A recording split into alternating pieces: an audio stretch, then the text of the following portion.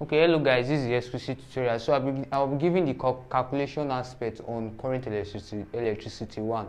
So from the first question, we're given that the cross-sectional area, which is here, is equal to 3 times 10 raised to the power minus 6. The current carries a current of 10 ampere, current given. It gives 1 free electron, the number of electron is 1. So from there, the molar mass was given, the density was given, what we were told to calculate for the drift velocity.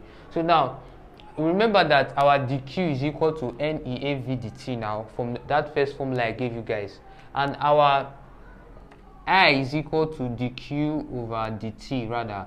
So our I here is equal to NEAV. So now this is what we are interested in, the velocity. So the v is equal to I all over NEAV. But before doing that, our small n is equal to our Avogadro's constant divided by the volume. And remember that our volume is equal to density is equal to mass over volume. So our volume is equal to mass over density. So I can replace that here. I'll be having n is equal to Na. If you are replacing this with this guy, you'll be having density over mass. So our n therefore is equal to Na density over mass. So now, first of all, let's calculate our value for n. So 6.02 times 10 raised to the power 23 times the density 8.95 divided by the molar mass of the compound 63.5. So solving this, you'll be having this as your value, 848.49 times 10 raised to the power 20. So you'll be having this as your value for n. Then, after doing that part,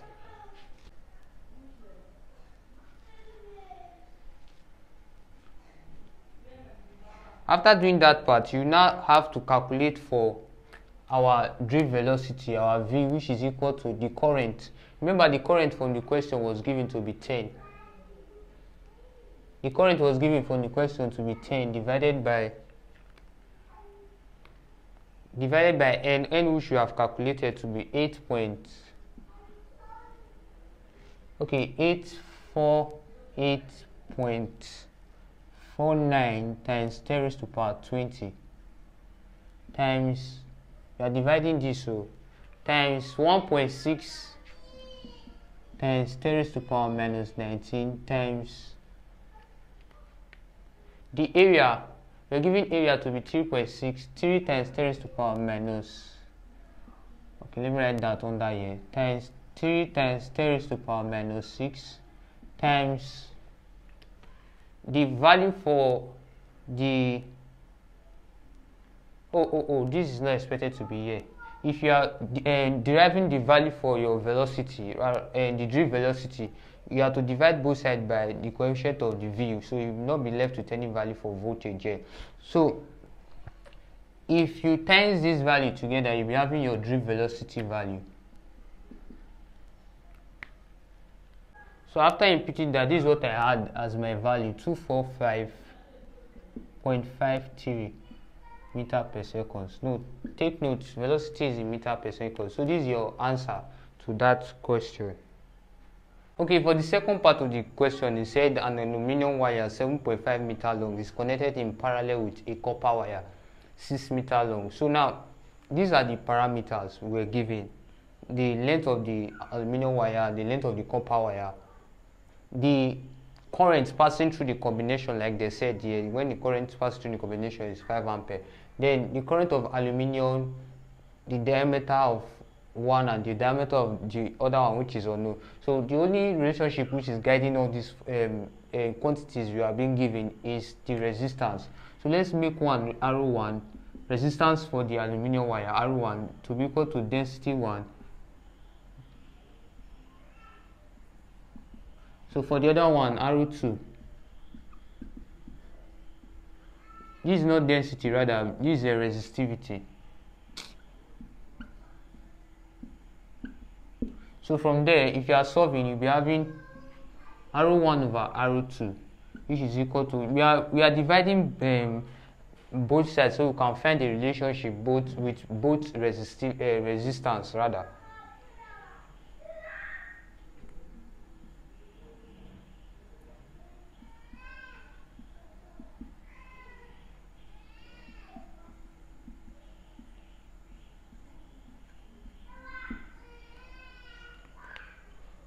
So after dividing this guy by this guy, at the end it will turn to multiplication. This one will be going up, the other one coming down. So I don't want to do that part, so we can quickly rush this video. So now you find out that we're not giving resistance in this question, but if you can remember vividly from Ohm's law, we're told that voltage is equal to IR, and in parallel connection, remember that this question says that both of them are connected parallelly. So if both of them are connected parallelly, the voltage passing through them are similar to each other. So I can say the V1 is equal to V2. So if voltage in both cases are equal to each other, so I can say I1 R1 is equal to I2 R2. So now I want to bring a relationship here. So now my R1 over R2 will be equal to I2 over what? I1. So now this is the relationship. Is R1 over R2 is equal to I2 over I1. So now in this case, the first resistance, the resistance in the question was not given initially, but we can relate it to the current. Now our I2 is the value for the current for the copper stuff. So that current is not given here, but we can calculate the current. Remember that in parallel connection, the current are related by, in parallel connection of circuit system, current are usually related by total current passing through parallel connection is the sum of the individual current found in the branches. So now the current of the combination is equal to the current of the aluminium plus the current of the copper. Let me take this to this other part of the board. Okay, so now the second current, which is the current for the copper case, is unknown. But now I told you that the current of the combination is equal to the current of copper plus current of aluminium. But take note, copper in this case is the I2. So now the current of the combination is equal to I2 plus I1, where the combined current is equal to 5 ampere. Rather, the combined current is 5 ampere. The I2 in this case, the second current is equal to the unknown one, I2. But the first current is equal to I3, which is 3 ampere. So now our I2 is therefore equal to 5 minus 3, which will give you 2 ampere. So now this is the value for the current for the second part, that is that of the copper. So now from here we can solve.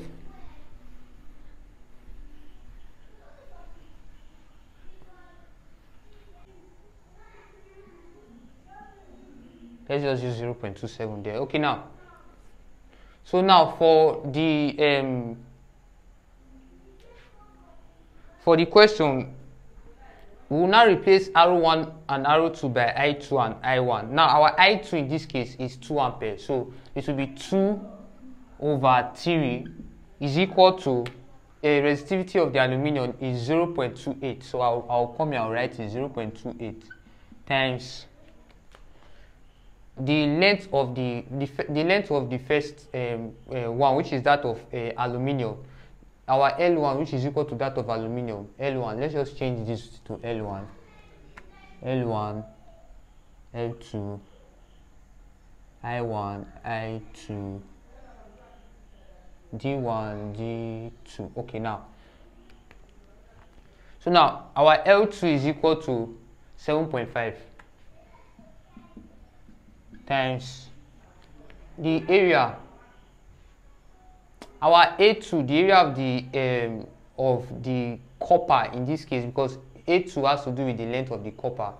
So now the area of the A2, that is the area of copper, is unknown because that is what we are looking for in this case. Divided by our A1. A1 can be calculated. Remember that area is equal to pi d square over 4. Pi r square, pi d square over 4, the same thing. So now the diameter is given, so it will be pi bracket 1 times 10 raised to the power minus 3 all square over 4. So using this, you'll be having the value for the A2. So let me punch that in my calculator. Let me see what it will give me. And value, I had 0.86 times 10 raised to the power 1, 2, 3, 4, 5, 6, 7 minus 7. Now our area is in meter already because I converted it meter square.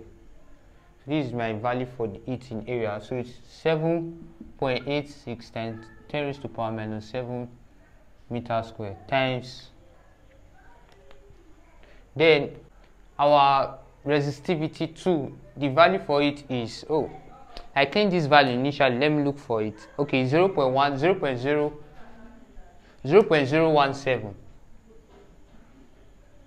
So now this is value 0.017. So now I can just impute it there. We'll be having 0.017 times. Now our L2, what is our L2 in this case? 6. So now we are looking for A2. Will now be, if we are to make A2 the subject of formula here, we'll be having something of this nature. 2 times 7.86 times 10 raised to the power minus 7 times 0.017 times 6 all over 3 times 0.28 times 7.5. So if you solve this, you'll be having, let me punch my calculator and see what it gives me. I had 2.55 times 10 raised to the power 1. Okay, times 10 raised to the power minus 8 meters squared. This was what I had. So now, we are not done with the question because the question says we should calculate the value for the diameter.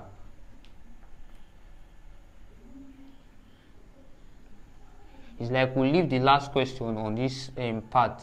You can take that last question you can take the last question as a question which you can take. You can take the last question as the one which you can solve at your leisure time. So now, remember that area is equal to pi d square over 4, like I said.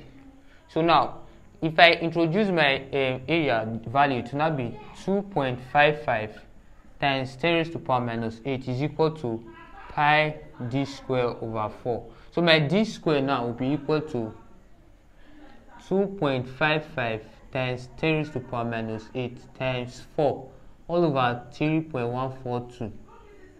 So my d is equal to the square root of 2.55 times 10 raised to the power minus 8 times 4 all over 3.142. So solving that, we'll be having, so when I solved that, this was what I had as my value. 1, 2, 3, 4. I had 1.80 times 10 raised to the power minus 4. Now take note, this value is in meter. So this is the answer you'll be having. So that is that under this part for current electricity. The last question, I would I'll be giving it a detail, so you can take it home as you can solve that at your leisure time. So the question is, a electric heater is operated by applying a potential difference of 50 volts to the nichrome wire of the resistance 8 ohms. So we are now told to find the current applied by the wire and the power rating of the heater. So the question is very simple.